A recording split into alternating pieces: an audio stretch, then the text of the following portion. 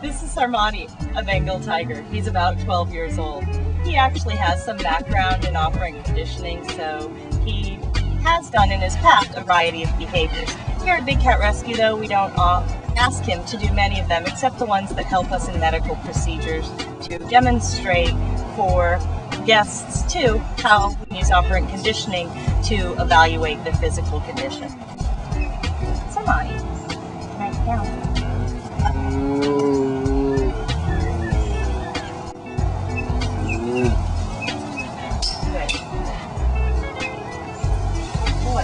When he does an up, we have the opportunity to look at his undercarriage, but also his paws.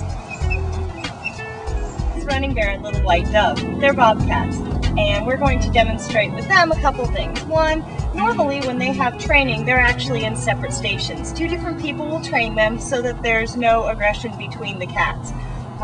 Also, for the cats that are leery of medications, we can put medication in the red meat. And the cats that are used to operant conditioning aren't as worried when we come up with the operant conditioning stick.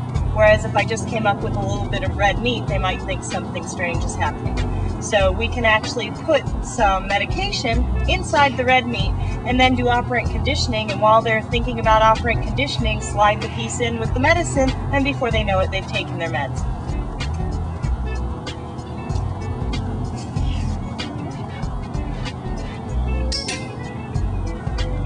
Kathmandu and Kanawha are Siberian lynx. The larger one is Kathmandu. He's a male and he tends to be quite aggressive. Kanawha is the smaller one in front of us now. She's the female. In order to work with them, we actually have to lock them away from each other, and this kind of shows the importance of a lockout. Kathmandu right now is sitting inside his lockout. A few years ago, he wouldn't even go in the lockout and let us close the door down on him. So the first goal of operant conditioning with him was to have him go into the lockout itself comfortably and then allow us to close the lockout door on him. One, we can put him in and lock him out and then look at Kanawha by herself. But if we needed to do cage maintenance, we can lock both of them in lockout and then be able to go into their cage area safely.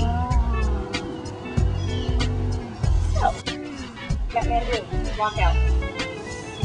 Good, lock out. Good boy.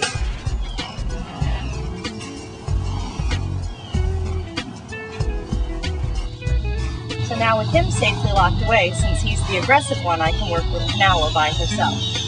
Kanawha, up.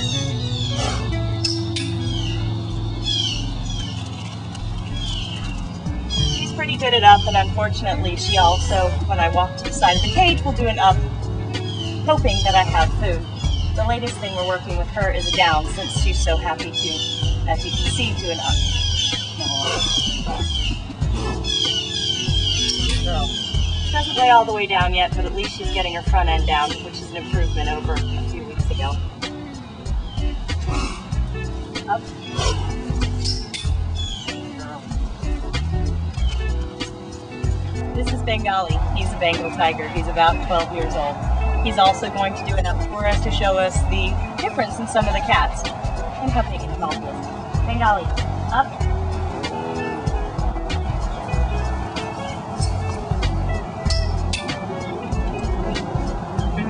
Boy. So he was originally trained just to come into his lockout area, which he's already done, and then he will lay down in his lockout facing my direction, whereas the person who is giving him the treats stays on this side and continues to tell him what a good tiger he is and preoccupy him while I do blood draw from the other side.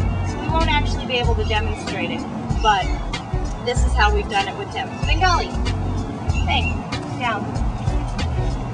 Good, down. Good boy. So the person on this end would just continue to positively reinforce him for laying down while I can pull his tail to the side of the cage and then draw blood from it.